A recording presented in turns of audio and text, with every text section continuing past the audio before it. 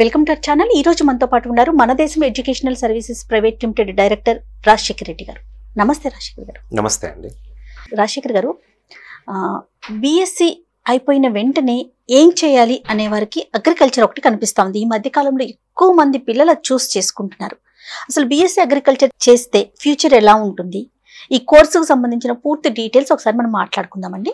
Right అండి. So ఈ రోజుల్లో మనం తీసుకుంటే కనుక ఇంటర్మీడియట్ తర్వాత చాలా మంది స్టూడెంట్స్ బిఎస్సి అగ్రికల్చర్ కోర్సు వైపు మొగ్గు చూపుతూ ఉన్నారు.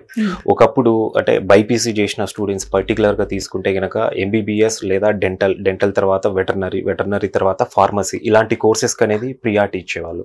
బిఎస్సి అగ్రికల్చర్ కోర్స్ అనేది లాంగ్ బ్యాక్ నుండే ఎగ్జిస్టెన్స్ లో ఉన్నా కూడా స్టూడెంట్స్ దానికి ఇంపార్టెన్స్ అనేది తక్కువ ఇచ్చేవాళ్ళు. ఎందుకంటే మన దగ్గర వ్యవసాయం చేసే వాళ్ళు ఎవరైతే ఉన్నారో అదంతా కూడా అంటే టెక్నికల్ వేలో జరగట్లేదు అనేసి చెప్పొచ్చు వాస్తవంగా ఇక్కడ. సో ఇప్పుడు ఏమవుతుందంటే ఈ ఆర్గానిక్ ఫార్మింగ్ కానివ్వండి, ఇట్లాంటివి కొన్ని ఈ అంటే ప్రొడక్టివిటీ అనేది ఎక్కువ తీయడం కానివ్వండి, బయోకెమికల్స్ యూజ్ చేసి ఈ ఫార్మింగ్ చేయడం కానివ్వండి, ఇట్లాంటి టెక్నిక్స్ ఎక్కువగా యూజ్ చేస్తుండడంతో పాటు ఇక్కడ గవర్నమెంట్ కూడా ఈ అగ్రికల్చర్ అంటే వ్యవసాయ రంగానికి ఇక్కడ అంటే ఎన్నో ఇక్కడ మనము వాట్ వి సే అంటే అవకాశాలు ఎక్కువగా కనిపిస్తున్నాయి. రైట్. ఇక్కడ అంటే దానికి సంబంధించిన అవకాశాలు కానివ్వండి, సబ్సిడీలు కానివ్వండి, ఇక్కడ ఇట్లాంటివి ఎక్కువ ఇవ్వటం వల్ల ఇక్కడ స్టూడెంట్స్ కూడా దీన్ని ఒక టెక్నికల్ వేలో చదివి ఇక్కడ బిఎస్సి అగ్రికల్చర్ చదివి గనక ఇక్కడ ఫార్మింగ్ చేస్తే మనం ప్రొడక్టివిటీ ఎక్కువ తీయచ్చు. ఇక్కడ import and export guide lines అనేది ఇక్కడ ఒక అవగాహన వస్తుంది. అండ్ ఇంపోర్ట్ ఎక్స్పోర్ట్ చేయడానికి కూడా ఇక్కడ అవకాశాలు అనేది మెరుగ్గా ఉంటాయి ఈ అనే ఉద్దేశంతో కొంతమంది స్టూడెంట్స్ ఎక్కువగా ఇప్పుడు బిఎస్సి అగ్రికల్చర్ వైపు స్టార్ట్ చేశారనమాట. అండ్ ఈ లాస్ట్ 4 to 5 years నుండి తీసుకుంటే కనుక స్టూడెంట్స్ ది ఎంబీబీఎస్ తర్వాత అంటే మెడిసిన్ ప్రోగ్రామ్ తర్వాత ప్రియారిటీ అనేది అగ్రికల్చర్ అయిపోయింది. సో ఒకప్పుడు అగ్రికల్చర్ అనేది ఎక్కడో ఉన్నది ఈ కోర్స్ అనేది ఇప్పుడు సెకండరీ ప్రియారిటీ కిందకి చెప్పొచ్చు అనమాట. అంటే కొన్ని ఫ్యామిలీస్ మాత్రమే అగ్రికల్చర్ చేస్తూ, రైతులు అంటే ఏదో కొన్ని ఫ్యామిలీస్, మిగతా వాళ్ళంతా వలస వచ్చేసి వాళ్ళ పిల్లలు వేరే మీరు అన్నట్లుగా ఇంజనీరింగ్ వైపు డాక్టర్ వైపు మొగ్గు చూపుతున్నారు. అలాంటిది కొంతవరకు ఒక టైప్ ఆఫ్ ఇంట్రెస్ట్ అయితే జనరేట్ అయింది అనుకోలేము బహుశా మనం. రైట్ అండి. ఆబ్వియస్ గా మనం చూసుకుంటే కనుక చాలా వరకు ఈవెన్ ఎడ్యుకేటెడ్ కూడా ఎంతో కొంత ఒక ఫార్మింగ్ ల్యాండ్ తీసుకొని వాళ్ళు ఒక ఫార్మ్ అనేది డెవలప్ చేసుకోవడము. అండ్ ఈవెన్ మనం ఇప్పుడు సిటీలో తీసుకున్నా కానీ ఇండిపెండెంట్ హౌసెస్ చుట్టూ వాళ్ళు ప్లాంటేషన్ చేసుకోవడం కానివ్వండి, అంటే మొక్కల పైన ఇంట్రెస్ట్ తోటి ఇది చేయడం అనేది జరుగుతుంది. సో ఆబ్వియస్ గా దీనిపైన అనేది అంటే ఇది ఒక ఇంట్రెస్టింగ్ టాపిక్ అండి సబ్జెక్ట్ అనేది బిఎస్సి. ఫ్యామిలీ డాక్టర్ ఎలానో ఫ్యామిలీ రైతు ఉండాలని చెప్పేసి చాలా మంది కోరుకుంటున్నారు. అవునండి. మీ ఉద్దేశంలో ఏ యూనివర్సిటీ బాగుందంటారండి బిఎస్సి అగ్రికల్చర్ చేయడానికి? ఇక్కడ అగ్రికల్చర్ కు తీసుకుంటే కనుక ప్రతి స్టేట్ లో అంటే మేజర్ గా తీసుకున్నాం అనుకోండి, ఎనీ స్టేట్ తీసుకున్నా ఒకటే ఇక్కడ గవర్నమెంట్ అగ్రికల్చరల్ యూనివర్సిటీ ఉంటుందండి. సో ఈ రోజుల్లో తీసుకుంటే కొంతవరకు కొన్ని స్టేట్స్ లో కొన్ని ప్రైవేట్ యూనివర్సిటీస్ అనేది ఎస్టాబ్లిష్ చేశారనమాట. సో అంటే అట్లా ప్రతి స్టేట్ లో లేదు, బట్ ఒక 3 to 4 స్టేట్స్ లో ప్రైవేట్ యూనివర్సిటీస్ కూడా స్టార్ట్ చేశారు. అండ్ మోస్ట్లీ ప్రతి స్టేట్ లో ఒకటే ఒక గవర్నమెంట్ యూనివర్సిటీ ఉంది. అండ్ ఎస్పెషల్ గా మహారాష్ట్ర తీసుకుంటే కనుక మహారాష్ట్రలో 4 అగ్రికల్చరల్ యూనివర్సిటీస్ ఉన్నాయి. ఇక్కడ 4 గవర్నమెంట్ అగ్రికల్చరల్ యూనివర్సిటీస్ ఉన్నాయి. సో ఇక్కడ ఏ యూనివర్సిటీ బెటర్ అనేది ఏంటంటే విషయానికి వస్తే కనుక తమిళనాడు అగ్రికల్చరల్ యూనివర్సిటీ అనేది మంచి ర్యాంకింగ్ లో ఉంది. నాట్ ఓన్లీ ఇన్ ఇండియా, అంటే వరల్డ్ లోనే మంచి ర్యాంకింగ్ లో ఉన్న యూనివర్సిటీ అనమాట. సో తమిళనాడు అగ్రికల్చరల్ యూనివర్సిటీ కింద 27 ప్రైవేట్ కాలేజెస్ ఉన్నాయి. అండ్ ఈ 27 ప్రైవేట్ కాలేజెస్ లో కూడా మేనేజ్మెంట్ కోటాకు ఎలిజిబుల్ అవుతారు అదర్ స్టేట్ స్టూడెంట్స్ కూడా. అంటే మనం ఇక్కడ తీసుకుంటే ఇప్పుడు professor Jayashankar Telangana state agricultural యూనివర్సిటీలో పేమెంట్ కోటా అనేది ఉంది. గవర్నమెంట్ యూనివర్సిటీ అయినా కూడా బిఎస్సి అగ్రికల్చర్ కోర్స్ కు డిమాండ్ ఉండటం వల్ల దీంట్లో పేమెంట్ కోటా కూడా ఇంట్రొడ్యూస్ చేశారు. సో అట్లే అంటే ఈ పేమెంట్ కోటాకు జస్ట్ ఇక్కడ తెలంగాణ స్టేట్ నుండి స్టూడెంట్స్ మాత్రమే ఎలిజిబుల్ అవుతారు. అలాగే ఆంధ్రప్రదేశ్ లో కూడా మేనేజ్మెంట్ కోటాలో సీట్స్ ఉన్నాయి. 6 ప్రైవేట్ కాలేజెస్ ఉన్నాయి అక్కడ. 5 గవర్నమెంట్ కాలేజ్ తో పాటు 6 ప్రైవేట్ కాలేజెస్ ఉన్నాయి. ఈ 6 ప్రైవేట్ కాలేజెస్ లో మేనేజ్మెంట్ కోటా అనేది ఉంది. బట్ ఈ మేనేజ్మెంట్ కోటాకి ఏంటంటే స్టూడెంట్స్ ఎవరైతే ఆంధ్రప్రదేశ్ రీజియన్ నుండి ఉంటారో వాళ్ళని మాత్రమే యాక్సెప్ట్ చేస్తున్నారు. స్టేట్ లో ఉన్న వాళ్ళని డెవలప్ చేయాలి, వాళ్ళకి అవకాశాలు కల్పించాలని. బట్ ఇక్కడ తమిళనాడులో ఏంటంటే ఈవెన్ అదర్ స్టేట్ స్టూడెంట్స్ కూడా అంటే అక్కడికి వెళ్ళి చదువుకోవడానికి అవకాశం అనేది కల్పిస్తున్నారు. తర్వాత ఐసీఆర్ అప్రూవల్ ఉన్న యూనివర్సిటీలో కనుక చదివితే స్టూడెంట్స్ కి అసలు ఎలాంటి బెనిఫిట్స్ ఉంటాయంటారు? ఇక్కడ బిఎస్సి అగ్రికల్చర్ కోర్స్ అనగానే ఐసీఆర్ అనే టాపిక్ అనేది వస్తుందండి. ఎందుకంటే ఐసీఆర్ అనేది Indian council of agricultural research అనేది ఒక funding body and accreditation body అనమాట. అంటే ఈ ఐసీఆర్ అక్రిడిటేషన్ అనేది ఏదైతే university BSc agriculture course offer చేస్తుందో ఆ యూనివర్సిటీకి అక్రిడిటేషన్ అనేది మ్యాండేటరీ కాకపోయినా కూడా అక్రిడిటేషన్ ఉన్న యూనివర్సిటీలో చదివితేనే ఇక్కడ మన తెలుగు రాష్ట్రాలు గవర్నమెంట్ జాబ్స్ అనేది యాక్సెప్ట్ చేస్తుంది. అంటే జనరల్ గా ఈ BSc అగ్రికల్చర్ కోర్స్ కు UGC రికగ్నిషన్ ఉంటే సరిపోతుంది, యూనివర్సిటీ గ్రాంట్స్ కమిషన్ ఒక రికగ్నిషన్ ఉంటే సరిపోతుంది.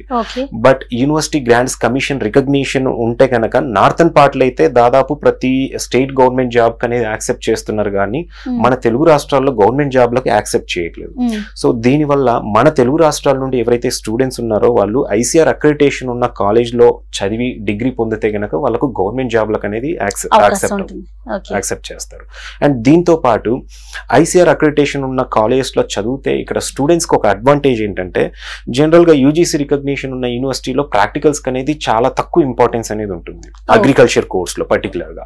బట్ అదే ICAR అక్రిడిటేషన్ ఉన్న ఈ కాలేజ్ లో ఏమవుతుందంటే ఇక్కడ ప్రాక్టికల్స్ కు ఎక్కువ ప్రాముఖ్యత ఉండే విధంగా ఇక్కడ సిలబస్ అనేది డిజైన్ చేయబడి ఉంటుంది అన్నమాట. సో ఇక్కడ 3 years లో అంటే course total BSc agriculture 4 years ఉంటుంది. ఫస్ట్ 3 years లో 60% థియరిటికల్స్ ఉంటాయి, 40% ప్రాక్టికల్స్ ఉంటాయి. అంటే ఆల్మోస్ట్ ఇక్కడ ప్రాక్టికల్స్ కూడా ఈక్వల్ ఇంపార్టెన్స్ ఉన్నట్లు మనకు కనబడుతుంది. అండ్ అలాగే ఒక ఫైనల్ ఇయర్ లో అంటే 4th year లో కంప్లీట్ గా 1 year మొత్తం కూడా స్టూడెంట్స్ ఒక సెమిస్టర్ ఏమో రూరల్ అగ్రికల్చరల్ వర్క్ ఎక్స్పీరియన్స్ అనేసి లాబొరేటరీస్ మీదనే ఉంటుంది, అండ్ అగ్రికల్చరల్ ఎక్స్పెరిమెంటల్ లెర్నింగ్ అని ఇంకొక సెమిస్టర్ కంప్లీట్ ప్రాక్టికల్స్ మీదనే ఉంటుంది. సో ఇక్కడ థియరిటికల్స్ కంటే కూడా ప్రాక్టికల్స్ కి ఒక విధంగా ఇంపార్టెన్స్ ఎక్కువ ఉందని చెప్పొచ్చు. అది కూడా ఒక రకమైన బెనిఫిటే కదండి, ఎందుకంటే ప్రాక్టికల్ గా చేస్తేనే మనకు విషయం పూర్తిగా అర్థం అవడానికి అవకాశం ఉంటుంది. రైట్, ఆబ్వియస్ గా ఈ రోజుల్లో మనం ఏ కోర్స్ తీసుకున్నా గానీ ఇక్కడ అంటే క్లాస్ రూమ్ లో టీచర్ చెప్పే దాని మీదనే స్టూడెంట్ డిపెండ్ అవుతున్నారు, కానీ హ్యాండ్స్ ఆన్ ఎక్స్పీరియన్స్ అనేది లేదు ఇక్కడ. సో ఇక్కడ అగ్రికల్చర్ కోర్స్ లో ఇది ఒక అడ్వాంటేజ్ గా చెప్పొచ్చు మనం, దట్టు పర్టికులర్ గా ICAR అక్రిడిటేషన్ ఉన్న కాలేజ్ లో చదివితే. ఓకే, తర్వాత ఇంకొక విషయం అండి, ఇంజనీరింగ్ చదివే పిల్లలు 1 or 2 కోర్సెస్ కి అబ్రాడ్ వెళ్ళి చేస్తున్నారు. మరి ఇప్పుడు దీనికి అవకాశాలు ఎలా ఉన్నాయంటారు అగ్రికల్చర్ కి? రైట్, అంటే ఇప్పుడు ఇంజనీరింగ్ కోర్స్ లో తీసుకుంటే గనక చాలా యూనివర్సిటీస్ ఇప్పుడు అంటే ఇంటర్నేషనల్ యూనివర్సిటీస్ తోటి కొన్నిటితోటి టైఅప్ అయ్యి స్టూడెంట్స్ కు అంటే అక్కడ ఎక్స్పోజర్ కోసం అనేసి ఒక 2 years ఇక్కడ ఇండియాలో ఎడ్యుకేషన్ ఉండి 2 years అబ్రాడ్ లో ఏదైనా యూనివర్సిటీలో, లేదా 3 years లేదా అట్లీస్ట్ ఒక సెమిస్టర్ అయినా కానీ అబ్రాడ్ కి స్టూడెంట్ ను పంపిస్తున్నారు. అంటే దాని వల్ల ఏంటంటే స్టూడెంట్స్ కూడా ఒక టైప్ ఆఫ్ ఇంట్రెస్ట్ క్రియేట్ అవుతుంది, అబ్రాడ్ గా వెళ్తాం వాళ్ళకి కావచ్చు వాళ్ళ పేరెంట్స్ కి కావచ్చు. రైట్, ఆబ్వియస్ గా అక్కడ అబ్రాడ్ లో ఏంటంటే ఒక యూనివర్సిటీలో డిఫరెంట్ కంట్రీస్ నుండి స్టూడెంట్స్ ఉంటారు, అండ్ ఇక్కడ స్టూడెంట్ కాస్మోపాలిటన్ ఎన్విరాన్మెంట్ కు అలవాటు పడతారు, అలాగే కమ్యూనికేషన్ అనేది పెరుగుతుంది ఆబ్వియస్ గా. సో ఇట్లాంటి అనేక బెనిఫిట్స్ అయితే స్టూడెంట్స్ కు ఉంటాయి. అంటే ఇక్కడ మనం ఒక యూనివర్సిటీకి స్టిక్ అయ్యి ఇక్కడ అదే సిలబస్ ఫాలో అయ్యే కంటే కూడా ఒక సెమిస్టర్ బయటికి అట్లీస్ట్ వెళ్ళారనుకోండి, ఆబ్వియస్ గా అక్కడ ఉన్న చేంజెస్, అక్కడ ఏ విధంగా సిలబస్ ఉంది, అక్కడ ఎడ్యుకేషన్ ఏ విధంగా జరుగుతుంది అనేది కూడా స్టూడెంట్స్ తెలుసుకోవచ్చు అన్నమాట. సో అదే ప్యాటర్న్ లో ఇప్పుడు ఇంజనీరింగ్ తో పాటు ఈవెన్ BSc అగ్రికల్చర్ కోర్స్ లో కూడా ఇట్లా అంటే కొన్ని కాలేజెస్ వచ్చేసి 2 years ఎడ్యుకేషన్ ఇక్కడ ఇండియాలో ఉండే విధంగా 2 years అబ్రాడ్ లో ప్రొవైడ్ చేస్తున్నాయి. కొన్ని వచ్చేసి 1 month లేదా 2 months ప్రోగ్రామ్స్ కూడా అక్కడ అంటే అడిషనల్ సర్టిఫికేషన్ అనేది ప్రొవైడ్ చేయడానికి ఫిలిప్పైన్స్ లో కొన్ని యూనివర్సిటీస్ తో, అలాగే యూరోపియన్ కంట్రీస్ లో ఉన్న కొన్ని యూనివర్సిటీస్ తో టైఅప్ అయి ఇట్లా ఈ సర్టిఫికేషన్ ప్రోగ్రామ్స్ కూడా కండక్ట్ చేస్తున్నాయి అనమాట. అంటే స్టూడెంట్ ఈ 4 years డ్యూరేషన్ లోనే కొంతవరకు అక్కడ కంట్రీస్ లో అక్కడ ఏ సాయిల్స్ ఉన్నాయి, ప్లాంటేషన్ ఏ విధంగా ఉంది, ఇటువంటివి తెలుసుకోవడానికి ఇది ఒక అడ్వాంటేజ్ అవుతుంది. అట్లా చాలా కాలేజెస్ అనేది ఇప్పుడు ప్రెసెంట్ మన ఇండియాలో కూడా ఆఫర్ చేస్తున్నాయి. మన దేశం ఇన్స్టిట్యూట్స్ ద్వారా ఎక్కడికి మీరు అంటే ఏ యూనివర్సిటీని సజెస్ట్ చేస్తున్నారు?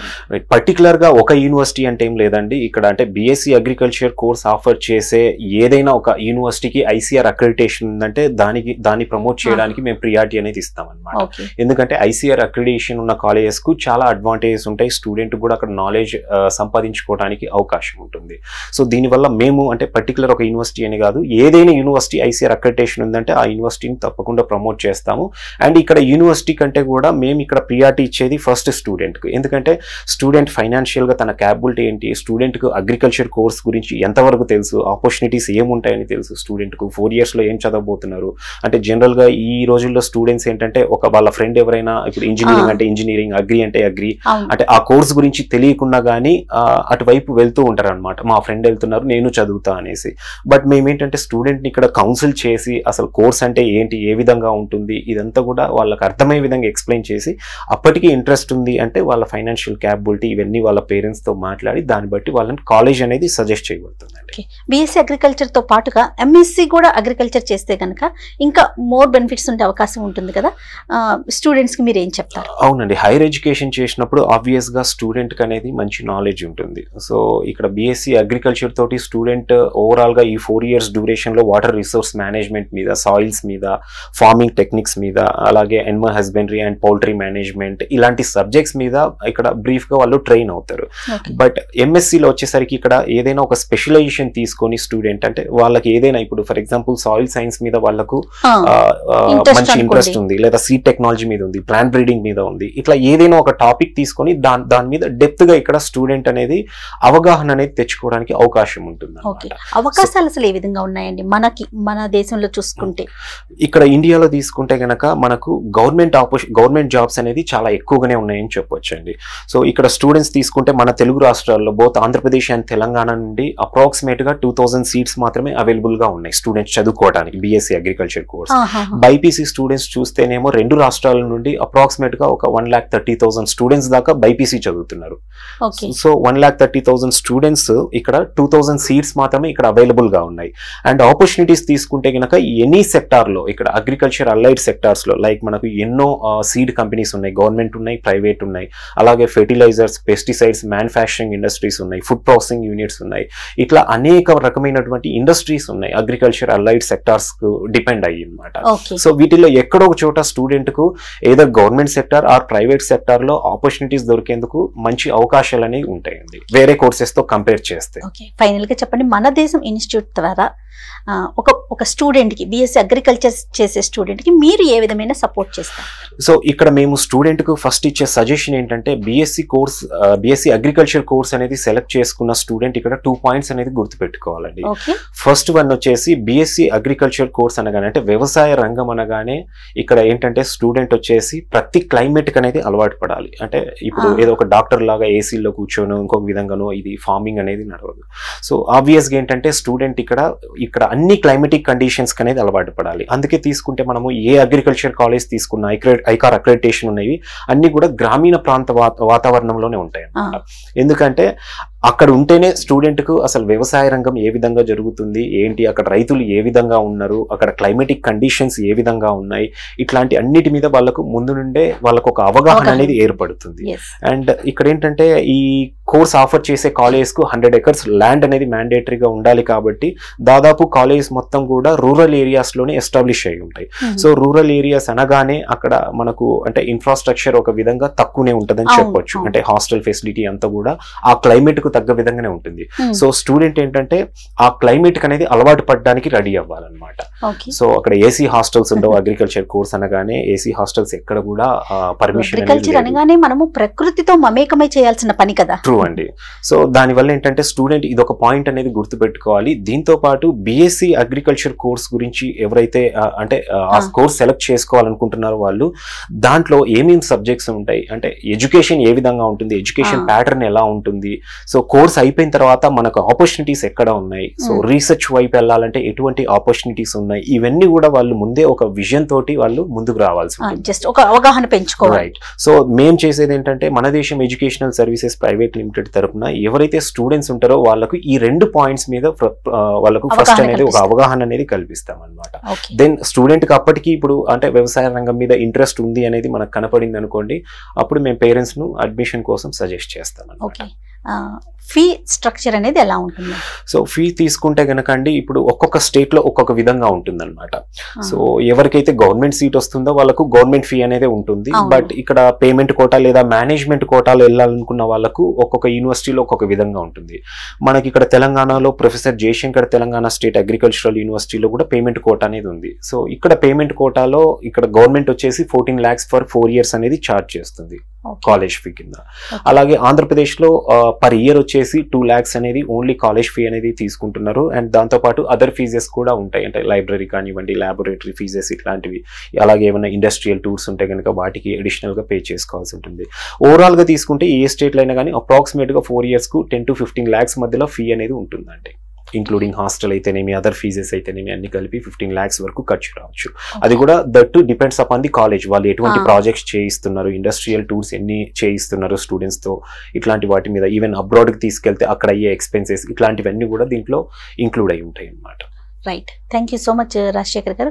ఇక ఈ వీడియో చూసి స్టూడెంట్స్కి ఎవరికైనా ఇంకా మోర్ ఇన్ఫర్మేషన్ కావాలి అంటే మనకి కింద స్క్రోల్ అవుతున్న నెంబర్కి కాల్ చేస్తారు. సో మన దేశం ఇన్స్టిట్యూట్ తరపున కొంచెం వాళ్ళని గైడ్ చేసే కార్యక్రమం అయితే మీరు తీసుకోవాలి. డెఫినెట్గా అండి, తప్పకుండా. థ్యాంక్ యూ సో మచ్ అండి. వెల్కమ్ అండి, నమస్తే. ఇక ఈ వీడియో కనుక మీకు నచ్చినట్లయితే లైక్ చేయండి, షేర్ చేయండి. మరిన్ని వీడియోస్ కోసం మా ఛానల్ని సబ్స్క్రైబ్ చేసుకోండి.